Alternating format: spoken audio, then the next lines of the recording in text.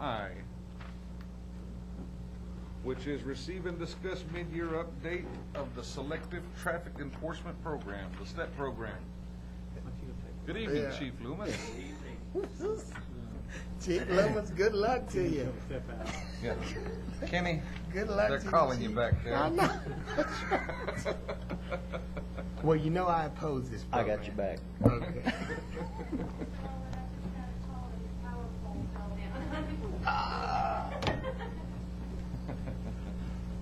I'm going to be referring to page 132 of your packet. This is just to give you a little taste of where we are. The STEP program began in October of this year. It will end in August of this year. The number of enforcement hours to date are 406 hours worked. We're projected to work 687 hours. The speed citations are currently at 1176 with a projected number of 1550 by the end of the program. Occupant safety belts are about 50% below where we had projected the 45 as opposed to a projection of 100. We're actually a little bit above on the child safety restraints.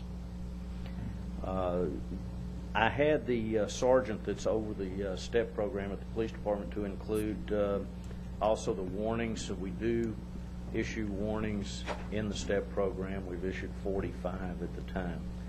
An important thing that I think will be important to you is that the sergeant that's over this program reviews every ticket that comes through as it's turned in at the end of each day or each period that's worked.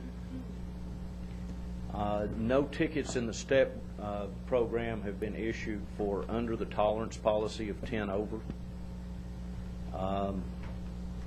The mileage was about 3,800 miles that have been driven on that program. I think it's important for the second half of this paper, though, to bring kind of those numbers into perspective of what I just told you. The regular patrol, non-STEP, have issued 1,156 warnings during this same period and 904 citations. We've actually issued about 250 more warnings than citations in that period on regular patrol, which I would accept it if those two numbers were reversed. We would only be 250 more citations. I think it's phenomenal that we're 250 more warnings than citations, which I think is the direction that the city wants to go, which I think also is a good it's a good litmus test to some of the accusations over the last couple of years about Lockhart being a speed trap.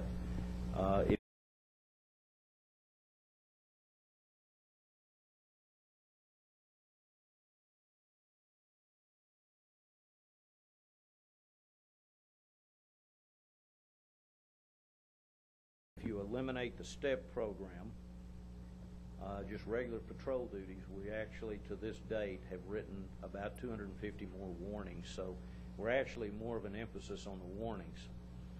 A couple of things that I think are worth noting here is the collision rate I've watched for the last year, and it still is holding at about 22 to 25 collisions per month. A couple of instances involving the STEP program, I've had numerous discussions with the city manager and with the city attorney concerning exactly how we position ourselves to clock people with a laser radar. We traditionally don't like to clock people coming downhill because it appears as though we're trying to gain that extra couple of miles to get the 10 over. There's a couple of instances, one in particular that's just been very recent, where the officer was working, which seems to be one of the I guess the place that's the most violated in terms of speeding is around that new bridge. Ditto. The officer was clocking northbound up the hill, and so what we like to be able to do is to show up in the municipal court and say this is what they were clocked at, and they were actually gaining speed uphill. This particular instance, and there's been a couple, car crested the hill southbound, downhill, and at 57 miles an hour, 22 miles over the speed limit, still continuing to gain speed, and the officer wrote him a citation. At 57, he locked it in. I don't know if they would have gotten to 60 or 59 or 58. At 57, he locked it in, and 22 miles an hour coming up on a traffic-controlled intersection with a traffic light was just entirely too fast. You might find 3 or 4 instances like that sprinkled through these 1,100 tickets.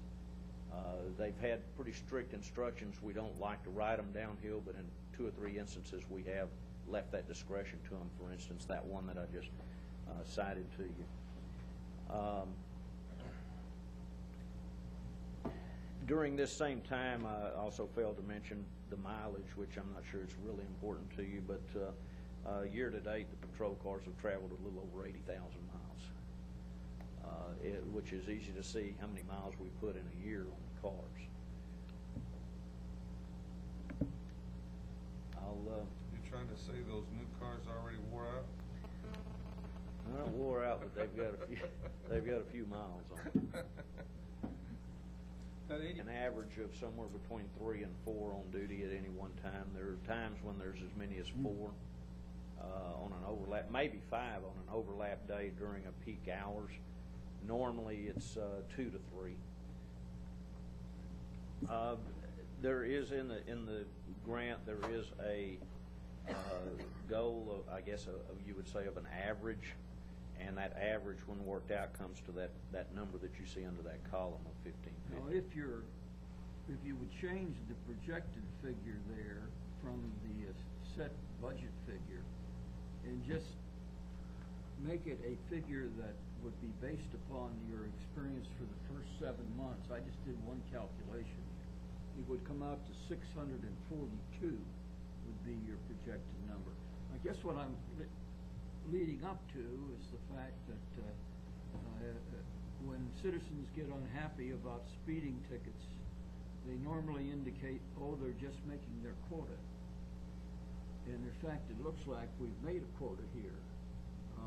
At the beginning of the year, we're not far off from what the actual figures would be.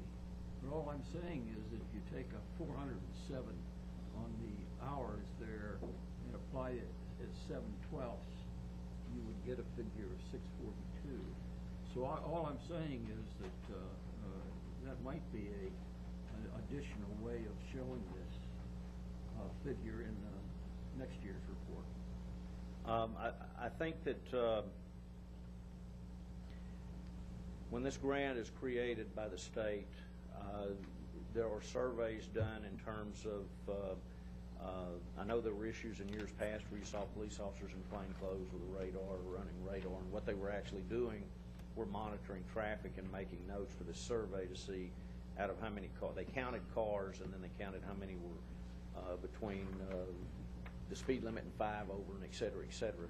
And when the state takes those into account, the population into account, the traffic into account, they come up with what they call a goal of so many citations per hour that should be for that particular set of circumstances. And you use that to produce the projected figure here? I used the amount per hour that was in that goal, yes, sir. Fine, thank you.